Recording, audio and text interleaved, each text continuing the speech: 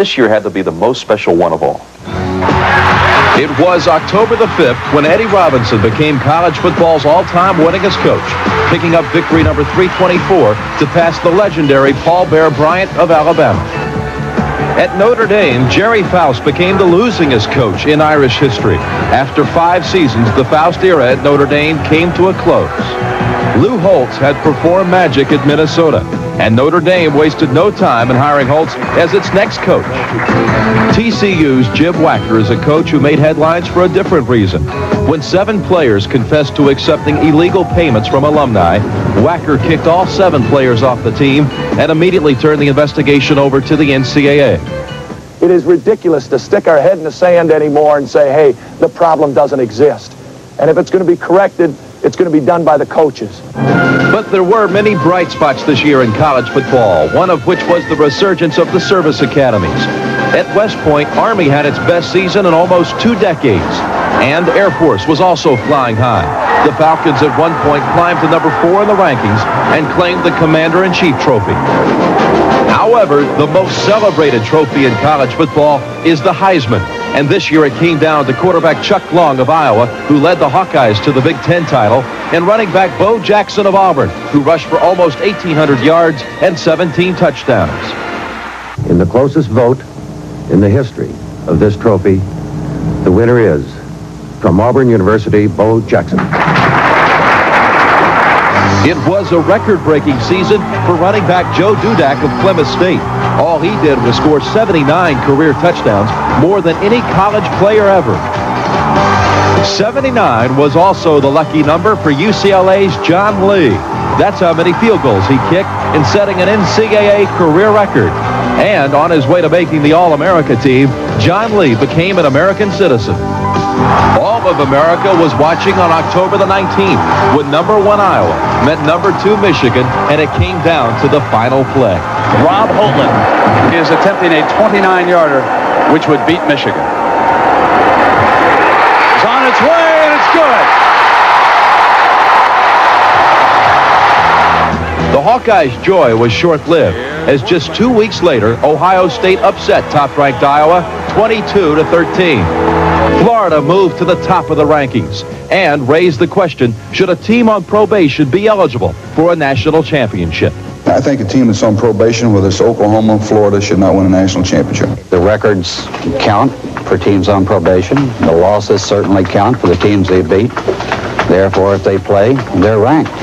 The controversy didn't last for long. The next week, Florida fell to arch-rival Georgia, and a new number 1 emerged, Penn State.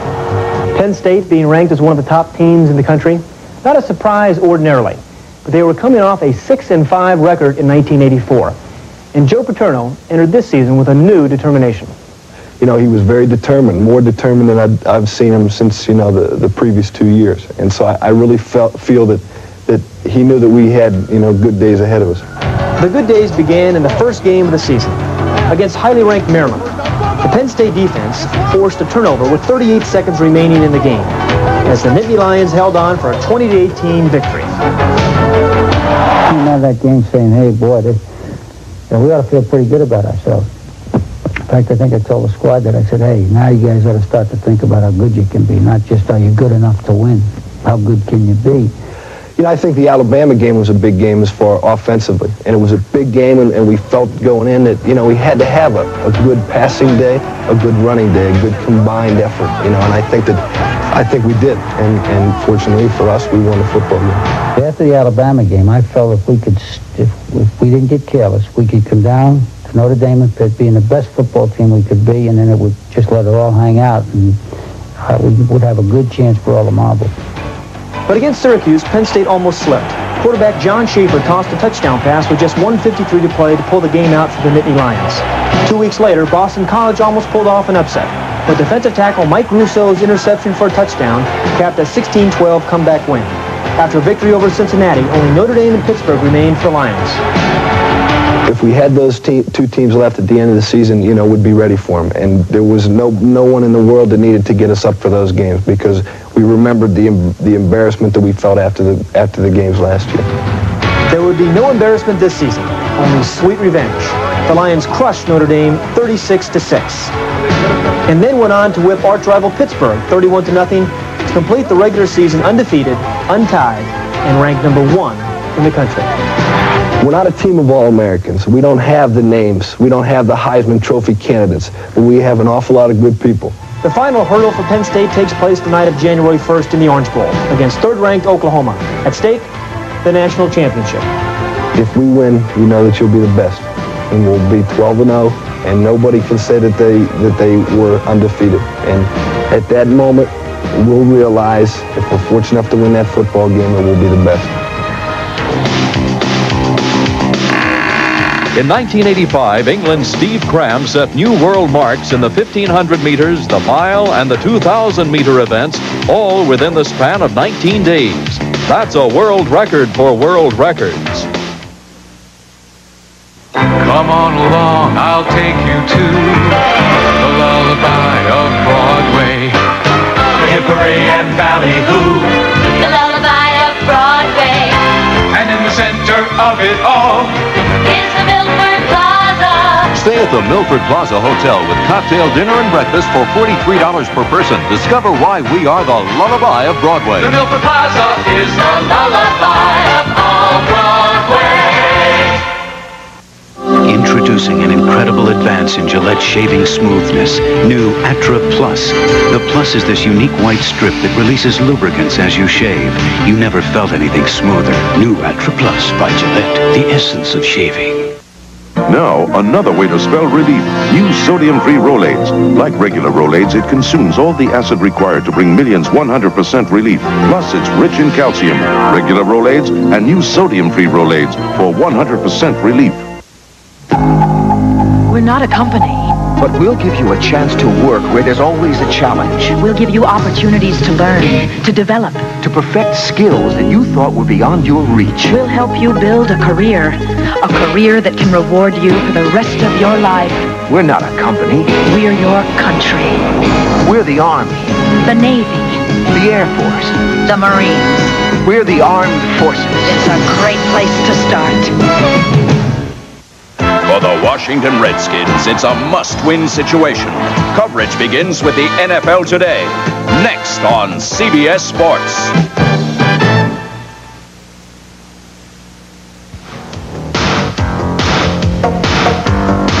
'1985 was many things, but it was not an Olympic year. It was the year after. Some of the stars from Sarajevo and Los Angeles came back down to earth, while still others rocketed into even higher orbits. And a cherubic high-flying gymnast named Mary Lou proved that the sky is the limit.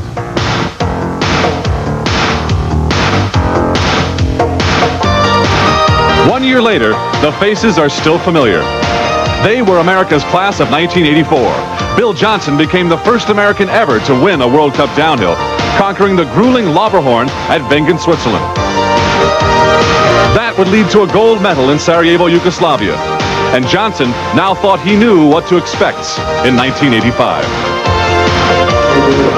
Millions. We're talking millions. The real-life version of Hollywood's downhill racer saw his own life become a movie, going for the gold. His wind tunnel workouts and training were reaching a peak, and the old bravado was back with style. My kind of snowfall, and if I don't win today, there's something wrong with me. Oh, in 1985, there was plenty wrong with Johnson's performances. For Downhill Billy, it was a dismal year. In a way, he was a victim of his own success. His 1984 victories placed him in the first draw, and he learned a very tough lesson. What I learned this year was there's a lot more luck involved coming from the first group than there is, say, from the second group, where conditions are more consistent.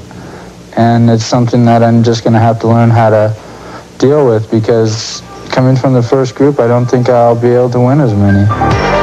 In Los Angeles Summer Games, the fastest man was Carl Lewis. He tied Jesse Owens' mark of 4 gold medals. But despite his indisputable superiority within the confines of the Coliseum, Lewis' track record with the press was spotty. And in 1985, he looked to leave that problem behind. Out of the blocks, Grady gets a great start. So is Ben Johnson. Here comes Carl Lewis, and Lewis will win it at the line. Lewis continued continued to compete and win in 1985, but on a track in Los Angeles, he sustained a hamstring pull that hampered his effectiveness. This is the first year I've had a major injury, and that set me back somewhat, but in a way it didn't. It just kind of pushed me forward a little bit because I needed a rest.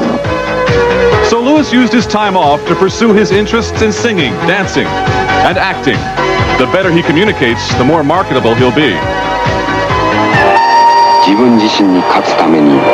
I did do one commercial in Japan, which probably paid more than most other people's 2 and 3 commercials put together. Overall, 1985 has been good to Lewis. He owns the year's best marks in the 100 meters and long jump, and he's controlling his life. What I think is important is to keep competing, try and study, and to try and be the best actor, singer, performer, athlete that I can possibly be, not necessarily just make direct money. Willie Banks. He was a pre-Olympic favorite for a medal who came up empty in L.A. But in 1985, he atoned, becoming the male track and field athlete of the year and setting the world record in the triple jump. For Banks, it was a leap of faith. Well, I always thought I could do it, and all of a sudden something hit me. It's like, I don't know what it was, and I kind of looked inward, and I could see myself breaking the world record. It was a vision. I was shocked. I'd never had anything like that happen to me before. I knew I was going to do it. There was no problem. I didn't even worry. Mary Decker Slaney. She was 1985's Female Track and Field Athlete of the Year, and hers too was a comeback drama. All through 85, she was haunted by memories, hounded by media, and hated by peers. I don't feel like I have any reason to apologize. If anyone should do any apologizing, I think it should be Wysocki for talking about things she doesn't have any information about. Slaney would answer in the way she knew best, letting her legs do the talking as they pounded out a world's record in the mile.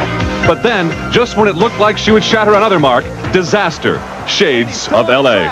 But she is in obvious pain, and she's pulled off the infield as Richburg and Christina Boxer go by, and she appears to be holding her right calf. About 357 pigs. Still so much. Once healed, Slaney remained undefeated. She also settled her score with Zola Budd, easily outpacing the teenager in the 3,000 meters. All told, Slaney enjoyed her best season. Many detected a newfound maturity. And looking ahead, the new year will bring a baby. Performance-wise, just the consistency and the quality of the performances this past year, I think this has been my best season to date. The personality of the Olympics was Mary Lou Retton. 1985 was a year of non-stop appearances before adoring crowds.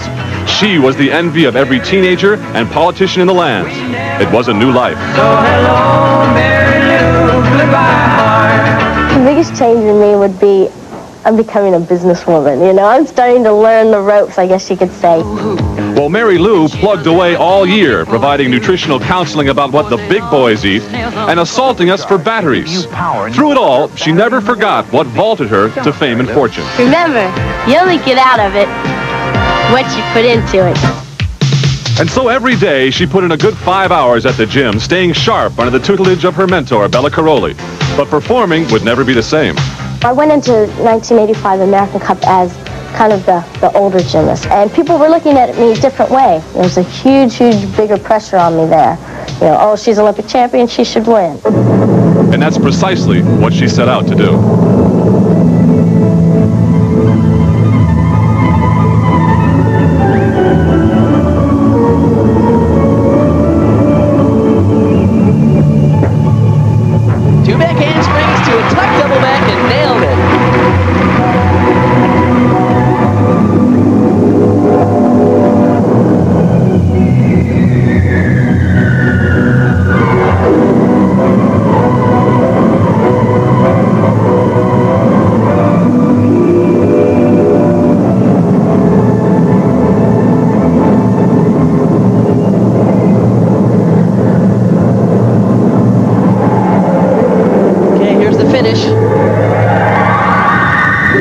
Tumbling right at Bella. Nice double back. That was such a big success for me. I'm the only one that has ever done that 3 consecutive years in a row. Nadia didn't even do that. That was a big thing for me. But the capper in a year of recognition was induction as the youngest ever member in the Olympic Hall of Fame. Just being in the 1984 games was